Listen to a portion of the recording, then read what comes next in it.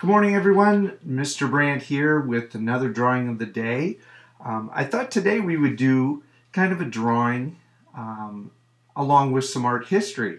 And so in kindergarten, one of the artists that we study, so a lot of the people watching these videos have looked at this and done this, but it's always a great project to do at any time because you can be really creative with it. We're going to look at the painting called Starry Night. Here's a picture of Starry Night, some beautiful colors, just an amazing painting, one of the most famous paintings out there.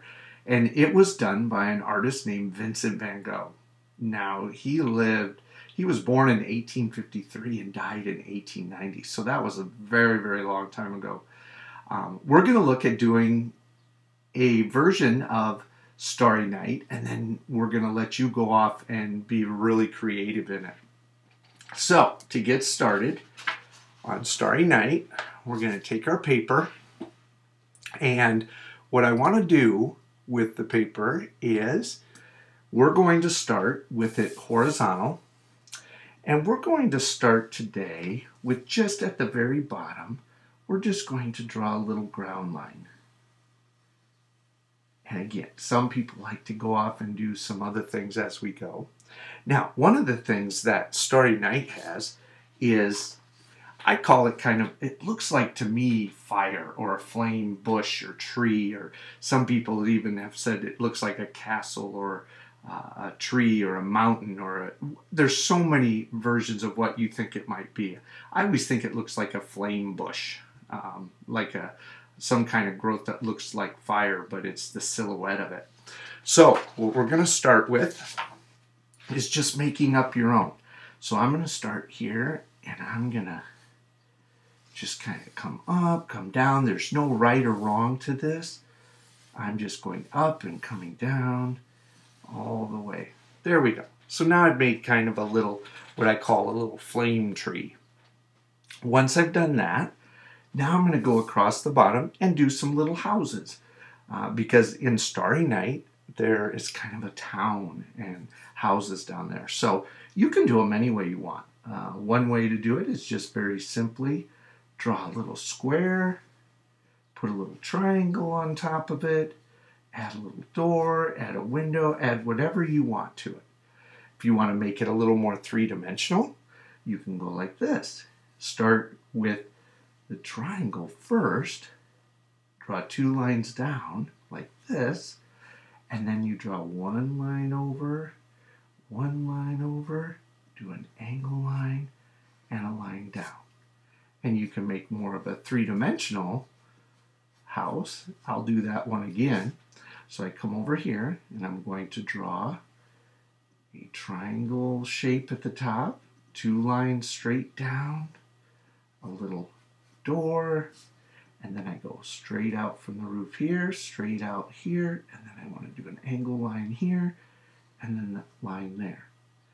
And maybe I have one going off the page. You don't have to add that last one, but maybe there's one there. Now, another thing that's in the Starry Night, there's kind of a church with a steeple. If you look, you can kind of see it way down there. There's a little church with a steeple there. So either I can add another one behind it, or I could just add to this building this little steeple. You don't have to add it. That's up to you. Whatever you want to do. Now in Starry Night, they have these rolling hills.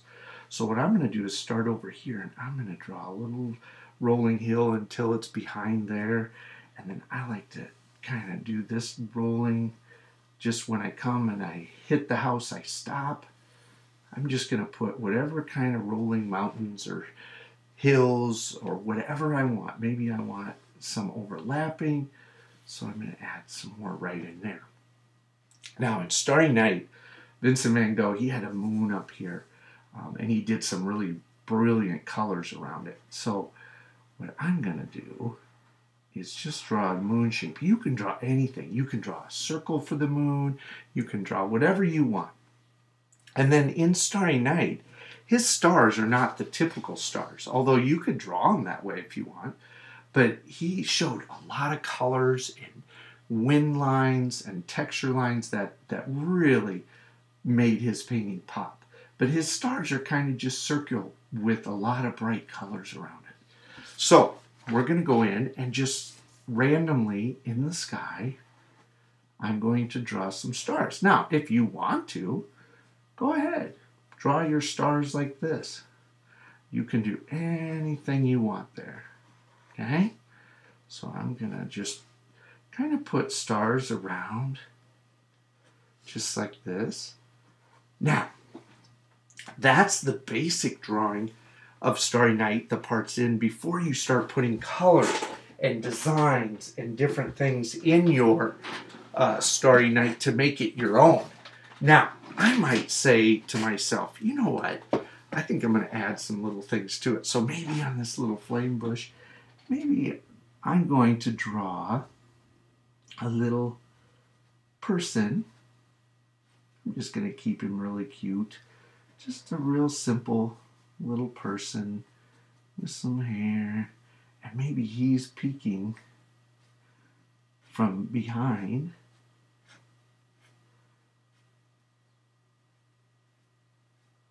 Just like that. Maybe he's peeking from behind that flame bush. But, you know, you could do whatever you want to add. I've seen people put spaceships in the sky and airplanes and all of those things.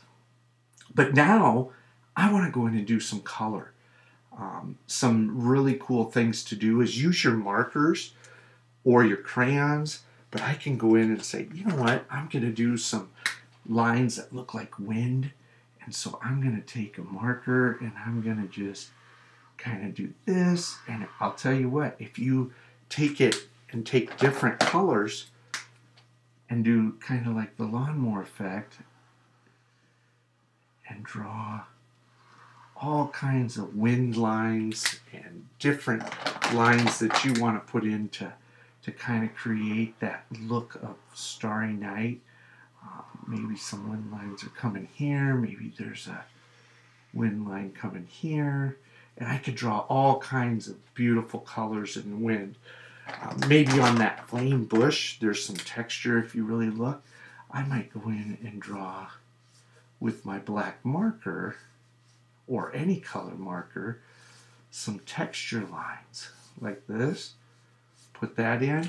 And then what's really cool is to go back when you're done with coloring with the markers and drawing your lines with markers, you could go in and say to yourself, you know what? In the sky, I'm going to lightly color the white part with a sky color. And it kind of takes away all that white, but you can still see the wind lines. That's kind of a cool effect that you can do. Same with your tree that you did, the flame bush or the tree.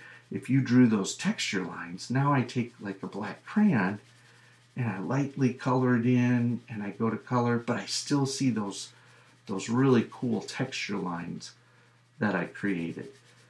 Some people like to do it with watercolor paint, other kinds of things. I want you to just explore and have some fun with it and create your own Starry Night. Use that that painting of Vincent van Gogh as your inspiration, but then I want you to stem off and do what you think would be a really cool painting or drawing or coloring of the Starry Night done by Vincent van Gogh. So I hope you enjoyed the art history part of it. And again, have a great day, and art is essential.